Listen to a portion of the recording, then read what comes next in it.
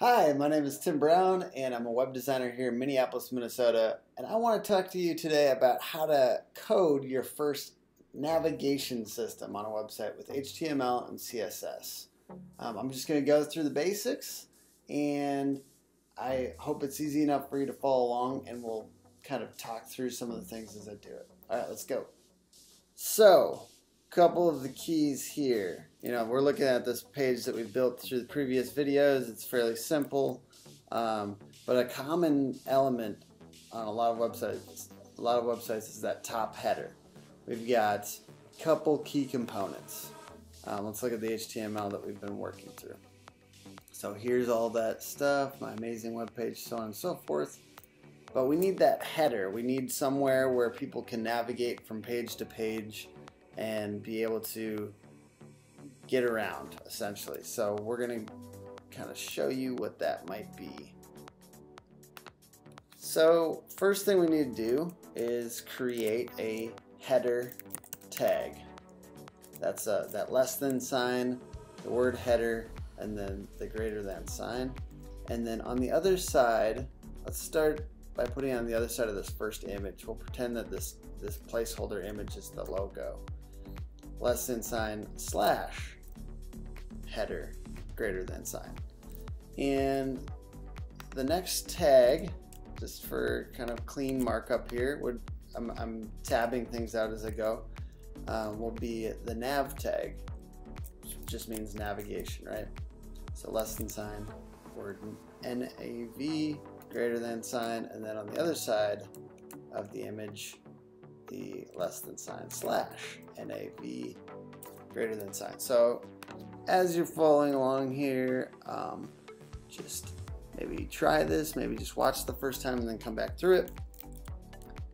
And obviously we've got the image. We can put a class on that if we want. You learned how to put in classes in previous videos. Class equals quotations, closing quotation, and let's say logo.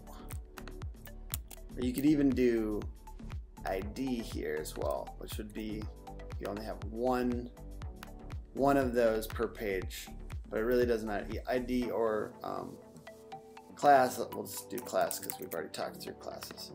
Alright, so the next thing is going to be those items, and because the navigation items are a list, we're going to call it an unnested list, which is a UL. So less than sign, UL, greater than sign. I'm going to press enter, go to the next line and do a close tag for that. And then the individual items themselves are going to be LI. So less than sign, LI, greater than sign, so on and so forth. Closing tag. And then within those list items, we have the A tag. So the A tag, href equals, I'm going to create that, and let's just say I'm going to use a pound sign to do as a placeholder for now. That's a good way to, if you're linking somewhere but you don't have the link yet, a good way to do that is just to do pound sign. And then less than sign slash a greater than sign, and then what would this be? A page that, let's pretend this is the about page. I can just copy this and do it again, and then replace the about with work. And let's copy it and paste it, and let's say this one is contact. It's all about work and contact. Now we have this unnested list, each of these list items with a link inside them, and they're inside the nav bar. So this is going to be really unstyled if I save this. I'm going to go ahead and save this file. I'm just going to reload the page. You can see obviously it's not beautiful here, and maybe it won't be beautiful by the end of this, but at least we'll have the main components down for what this would look like. Alright, so we take the nav bar, and let's go to our style page. Like we set this up on the last one, we're linking out to it here. Remember, we're going to style.css, and let's get our styles in here. We've got the nav, which is going to be important, and we're going to do padding 20 pix. So padding, once again, is on the interior of the item. It's the padding within that element.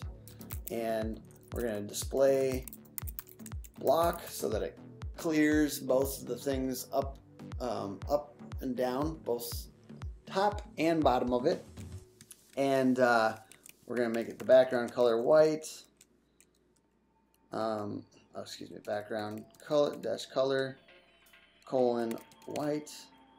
You can also use a hexadecimal color there.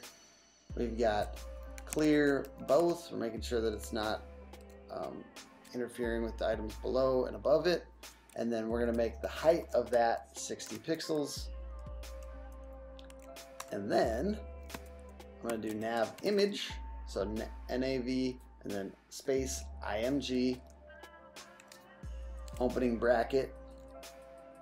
You know, you'll get used to that, but it's shift and then the bracket button on your keyboard, and nav image float. So this is that logo element, and we can do image, or we could actually use the class here, class logo. So maybe just for demonstration purposes, I'm gonna make it img.logo. And anytime that you use this, you use two elements together, or two identifiers together, img.logo, you're gonna make it essentially more likely to take your class over any other class. So it's a nice way to kind of get more specific with the classes that you're choosing. And that doesn't matter so much now because we don't have that much style written. But for instance, if you were writing styles in, let's say, WordPress or something like that, you sometimes are competing with either like another style sheet or something like that. So you want to make them specific when appropriate. And in this way, this is a way to make it more specific. We're saying the image and with the class of logo within the nav bar. So there's no space between image and logo because they're on the same level. They're on the same element, and no space. But there is a space between nav and image because nav is the parent element. Let's move on. All right, so we've got a float left, semicolon to split up the styles. We've got a max width of 150 pix. So obviously you can kind of see the styles that I'm writing. I'm not necessarily sure I've done max width yet. Oh yeah, we have done max width on the container. Okay, and then nav, the UL element, the unnested list itself, we want to float that right. And then the nav UL LI, so the list item. So we're saying the nav, the unnested list, and then the list item. We want to display inline block. And we're going to position it relative to the other elements. Position, colon, relative. And then the padding, we're going to do 15 pix just to give it some space around each item. Now that I've done that, let's take a look at what that looks like here. So you can see we made the nav bar up here a certain amount of pixels. I'm going to right click and inspect elements so you can kind of see this in play. We've got the nav element and we made it 60 pixels high. So that kind of contains it up here. It's a nice way to kind of give it some parameters and make sure it's not going too big. And then the list item is kind of the complicated part here. We're floating it to the right, but then the list items have some padding around them, so they're kind of spaced out. What else would I do here if I'm in a real situation? I'm probably going to remove that underline. So how do you remove that underline? Let's just test it here. If we make a style here, we have to copy and paste it back to the style sheet. But how would I make it without an underline? That would be text decoration is the identifier, and then it's none. Actually, we're gonna have to make that more specific. Excuse me. We're gonna have to say.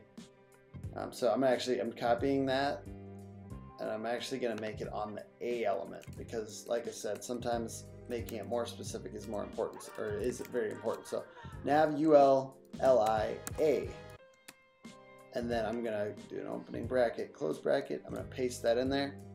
I'm gonna Command S to save, and then let's go back to our. So now we have a basic but functional, well, it will once we link to the different pages, navigation up here. One more thing I want to do. Let's just show you an example of linking to a page. So obviously we need to have a page there, and we will create one, but we would go in here if we're linking one, obviously ahref, maybe not obviously, sorry, and then slash, and we'd add the, let's say, about.html here, so that links to that about page. And then we'd go to our file structure, we'd make sure that there's a about page in there. So let's say we duplicate index for the time being, just as an example, and turn that into the about page. Let's open that up real quick and just change something on it so that we can make sure that worked, right? So now that we've created that about page, we can go back to the navigation on the home page, and I'm gonna do, since it's in the same file, I'm just gonna say about.html, and so that should reference that about file. And if we go back to our home page and press about, and we're good to go. So after you have the about work and contact working here, what is one more common thing? This is a lot for one video, but one more common thing that you might do is, let's say, call out that contact page a little bit. It's always important to kind of identify the next step for people on websites. So let's say we want to add a little button kind of shape around contact. So I'm going to go and I'm going to identify, either I'm going to identify it in the list, or I'm going to call it out in a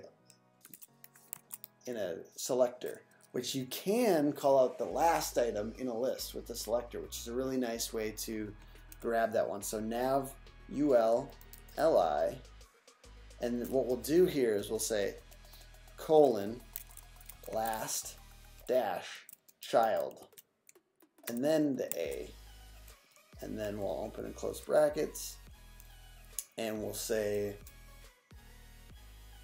how do I want to do this? Let's go with background for the moment. I'm just going to use really basic colors. Background blue, color white, and then let's say we want to make the edges kind of rounded.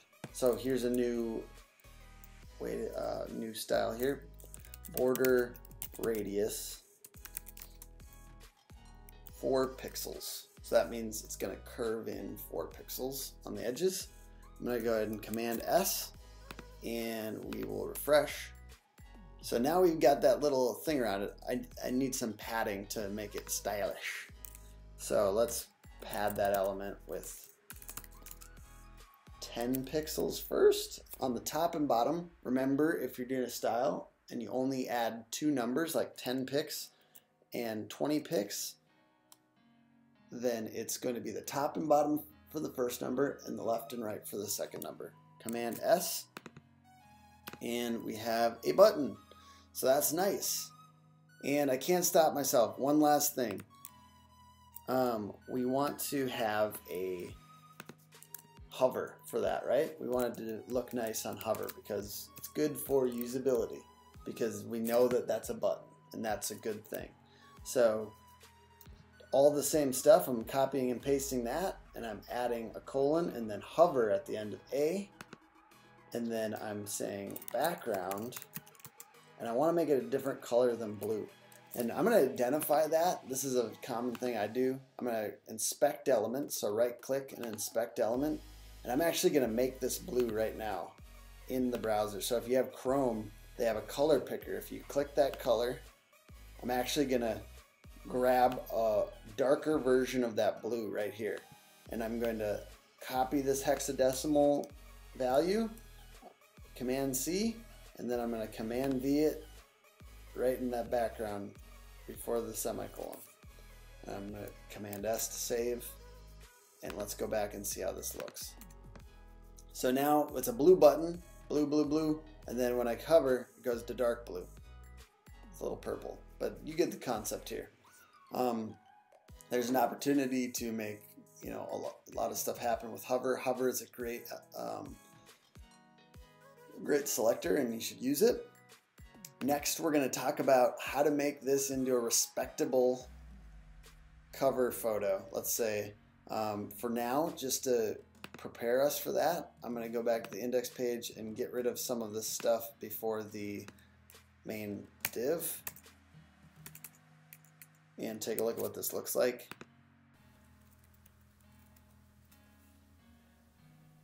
So we've got this kind of cover image and then this nav, and we'll clean this up and get it ready in the next video. Please join me. Thank you so much.